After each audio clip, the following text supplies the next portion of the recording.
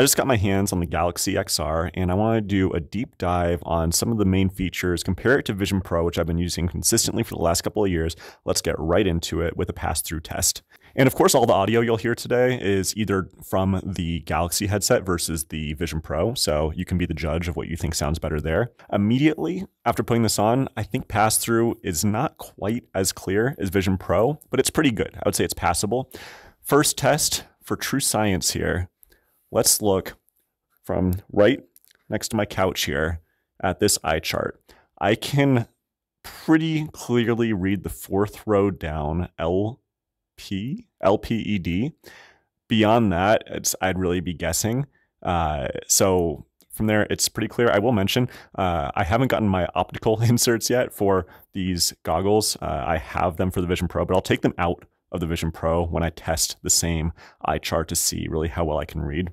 In the Vision Pro, standing at the same spot, looking at the same eye chart, and that fourth row, LPED, easy to read.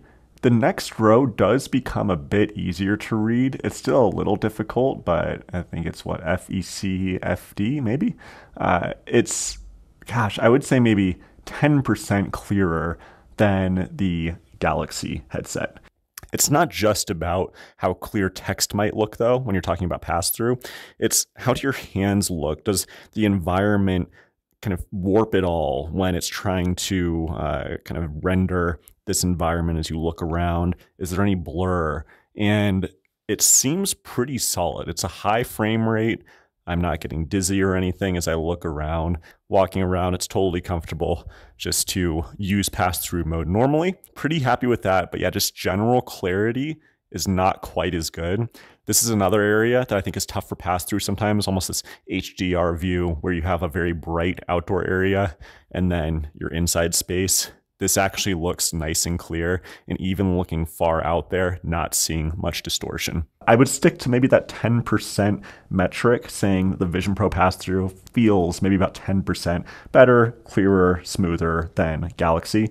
But gosh, if I was going to do just a quick A/B test, it wouldn't immediately be super obvious that the Vision Pro is that much better. Unless I am trying to really focus and read on some text that's far away, I actually do notice that difference more looking at that text. But beyond pass-through, let's move on to the next item. One of the big benefits of mixed reality is having windows floating anywhere in your space. So let's take a look at moving windows, pinning windows, etc. Anywhere around the window, I can grab and move it. On Vision Pro, I'm able to kind of put that way out there in front of me, like against the wall. With Galaxy, I don't really have much of a threshold in terms of like how far I can push that out there. So if I want it against the wall, I've got to get up and actually put it over here, but it's still possible, of course. Now let's sit down and resize this window. It's just like Vision Pro, same animation and everything, except when I expand this window, it turns blank. It's not auto resizing the content until I let go. And here we're back to Vision Pro just for a resizing comparison. And here we are again. So it's interesting, it actually is stretching this out all the way edge to edge. If I make it more vertical like that, it's then resizing the content based on vertical versus horizontal, which is pretty interesting. On Vision Pro, you're only able to keep a fixed ratio. That's as big as I can make the screen. Plenty big enough, and it seems like it allows you to go a bit bigger compared to Vision Pro, where we have limits. And oh, look at that. I just selected, and it got even bigger while I tried to move it. So a little finicky on some of that stuff, but let's move it back and put it a realistic type of setting here. I might watch my content like this. Now, I tried to put it against the wall. You can see it's floating a little bit in front of the wall. So let's really get that nice and tight. That seems like it's against the wall. Something I've noticed with Galaxy XR versus Vision Pro is this kind of pinning of windows in your space is not as smooth. It doesn't feel as anchored in the real world. Now, take a look as I, again, see that it's very close to the wall. But even as I move my head a little bit, I can see the screen moving just a tiny bit, and it's going to get much worse as I walk around. Now we can see the screen is about a foot into the wall, and it's moving more and more as I move. when I come back, the screen does start to come back towards me. So it's a reminder that it is a virtual screen. The fact that it moves so much as I walk around, although as I go and sit back down, but it actually looks maybe a foot closer to me than when I first left it. Moving windows around me looks totally fine. Having multiple windows open all works as expected. It's just a little bit more of a delay compared to Vision Pro when trying to resize these windows and seeing the content update. Now let's try some of these AI features that you guys might have seen in the marketing. Hey Google, organize my windows.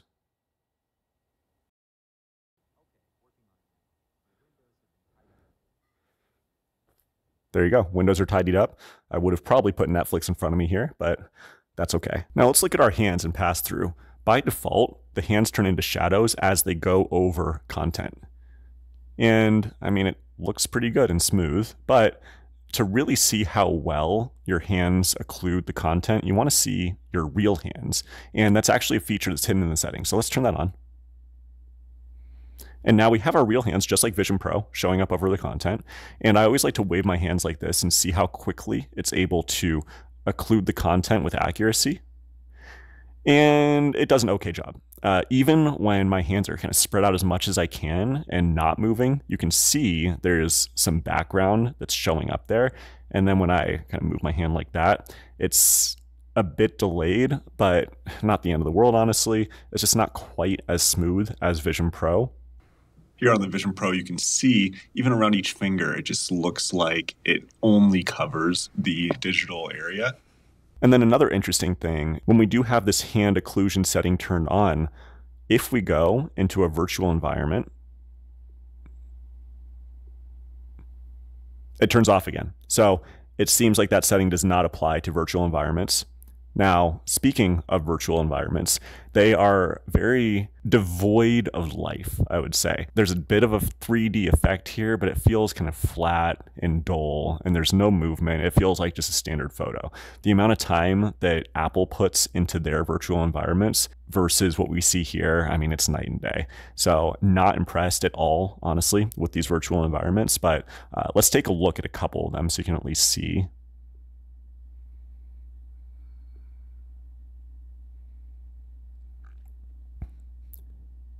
There are a few more because, I mean, I think these are easier to make. So here's one. Yeah, we got a little bit of some water reflection here. But yeah, it's just the atmosphere does not match the quality, the detail compared to what we are used to with Apple's virtual environments. I'll show you one more. This might be my favorite one still. I mean, it just looks like a panoramic photo pretty much.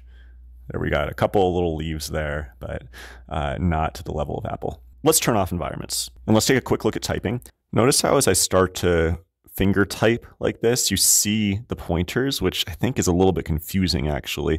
Like if I'm gonna type my name, Michael, it's as I get closer, yes, it works, but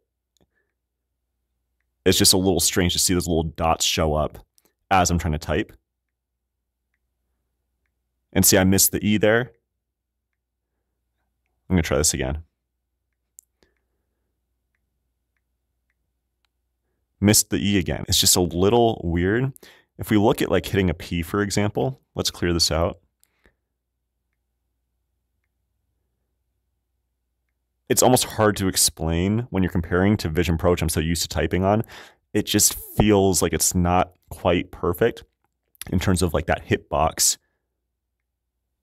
I don't know. You might not be able to notice this watching in a video, but it's just a little bit weird watching my fingers and these pointers go around. I was trying to hit basket. It's just hard to finger type quickly, where on Vision Pro, I just go boop, boop, boop, and it works a little bit better. After just typing for a while back on the Galaxy XR, this typing does feel better, just overall. Yeah, I mean, this is much smoother. I feel much more confident that like when I click a letter, it's the right letter. And when my finger touches the keyboard, it's the right distance. Galaxy just didn't feel quite right. Now, in terms of the menus and navigation, we do have a pretty similar system compared to Vision Pro. If we look at our right hand and tap, that brings us to the main menu. Once we're in here, we can go to our open apps and kind of look at that. We can also do that by holding and then moving to the right. And that brings us our recent apps. Now we can, of course, just swipe through, but with Galaxy XR, you actually have the option to have a pointer based on hand tracking. And then I can move through menus, select items like that. So if eye tracking just isn't really cutting it for you, you always have this backup. Like for example, if I'm trying to click on notifications, I can use eye tracking alone. And if I keep my hand down here and then tap, there we go. So it's a nice mix of both options. There have been cases where I just can't quite look at the right menu item, and then I'll say, oh, you know, just to be sure, let's go to search. In terms of eye tracking accuracy, I would say it's actually pretty similar to Vision Pro. Now we just have a nice little benefit to be able to add an extra layer of selection if needed. Now let's pull up our Mac screen into this device. There's no way to do it just by default. You have to download a third-party app from the Play Store. So I found that Virtual Desktop works best. It's 25 bucks for a one-time payment to buy Virtual Desktop, but I'll show you what it looks like. So as I open it, I got my computer right here. Now you'll notice a bit of the change in audio here. Virtual Desktop, when it connected to my PC, somehow really messed up the audio recording from the headset. So I'll try to narrate as best as I can what I was discussing when I had this connected. First off, here's the screen by default. Text is readable, but it is a little bit pixelated, not as good as Vision Pro. I would not want to be spending hours in here reading text, but it's passable if you want to spend an hour maybe doing some work. When it comes to resizing the screen, it is not as straightforward as it is with Apple. There are a lot of different menu options here up top, and at the bottom, you can go ahead and do some 3D effects if you're watching a 3D movie, let's say, but there's also ways to add or remove monitors, add a virtual keyboard, etc. So if we add a monitor, we can see it just pops up right to the side here, and then we can bring more of our windows over to the right-hand side just like that. And if we want to resize that monitor, we can select that and then just use our hand to change the size and pinch again once we found the size that we like. So it works, but it's just a little bit strange when we're trying to resize our position, our monitor, when we can't just drag the window and resize it like we could with any other window throughout the rest of the headset interface. We can go ahead and keep adding monitors though. So here's an example, adding one more. But now the settings just get a little bit strange because these monitors are kind of like on top of each other. So here I made a mistake trying to change one monitor, but interacting with the one behind it here. But once you figure it out and spend some time with it, you are more flexible in terms of how you can set up your monitors compared to Vision Pro. But with that extra flexibility comes kind of a little bit of jankiness in terms of how smooth it is to get everything working together. But once you have those monitors set up how you like them and spaced out, you can drag and drop windows across all these monitors in free space like this. And let's say I want to watch some YouTube up top while I'm working on the other monitors. You can see that that is totally possible. And we're back to Vision Pro again, showing just kind of the default screen here. And of course, you can change it to 3 different screen modes. Very easy to resize and move around. Here's the wide and then ultra wide. So that all looks really good and smooth. Also, let's take a quick look at the Galaxy avatars. You can use these in any video conferencing. It is not that great, obviously. I mean, just take a look compared to the spatial personas in Vision Pro. Now, during the keynote, of course, they did mention they are going to have their own, let's say, spatial persona competitor for the Galaxy XR, but it is not available yet. It looked pretty good in the demo, but we'll just have to wait and see. But let's take a quick look. Hands are pretty decent. But then the facial animation's not great. My mouth looks okay, like it moves, of course, as I try to go, let's say, up, and I move my nose left and right. Not too much. If I move my eyebrows a little bit there, it does track my eyes if I move them around. But yeah, as I kind of move my hands up over, like, yeah, it's not that great. But there you go. That's what the avatars look like at their current state right now. And then, of course, just for comparison, we were looking at just that cartoon avatar from the Galaxy. But, I mean, this has gotten so good on Apple. So it'll be really interesting to see what Samsung or Galaxy comes up with for their version of spatial personas to see if they're able to get to this level of fidelity compared to what the Vision Pro has. Let's take a quick look at the spatializing of photos. Oops, left it over there. I want to spatialize a video and a photo to see how this works. Although I've been stuck on processing video. I uploaded this a while ago, it's still not working. So unfortunately, we're just gonna have to try to spatialize a photo. To do that, we go to Immersive.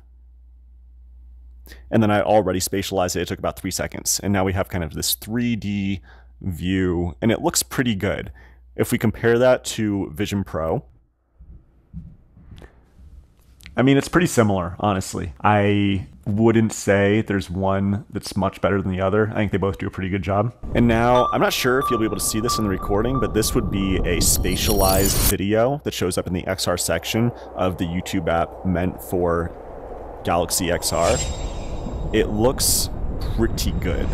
It's not really looking like full 3D, I would say. The effect is adding to the immersiveness. Like it doesn't take away. I think I would prefer to watch content in this type of modified 3D format. All right, we're at over 15 minutes now. I want to try to keep this short, but there's really so much to compare with these two headsets. Overall, I think the Galaxy XR is a solid product for the price. It's about half the price compared to the Vision Pro, and depending on what specifically you want to use this for, I think you're getting more than half the value. Overall, it's just not as polished of a product. But this is Gen 1. This has been out for a few days now versus the Vision Pro, which has had software updates consistently for almost a couple of years. I'm hoping that Samsung will catch up in terms of things like fluidity of the OS, of course those spatial personas, and just making things a little bit smoother across the board. This really reminds me of the early days of Android versus iOS, where Apple really does give a more polished experience, but it's a bit more locked down. With Android, you can install more apps. There really is kind of more content as well. And we see that with the Galaxy XR, but just the overall feel of the device is just not quite up to par. And when you talk about feel, it's actually really important when you're talking about mixed reality, that feel of moving windows around, snapping a window to a wall, making it have its place in your world. It all feels really important. Depends on how much you really care about those details, but at the end of the day, how much are you willing to spend for that polished experience? Now, in terms of an overall recommendation, if you are on the Mac ecosystem, like I am, it's kind of tough to suggest the Galaxy XR because Vision Pro does such a good job with the virtual display and just integration with all of your iOS apps. And also, you can now get a used Vision Pro M2 for about the same price as probably a new Galaxy XR.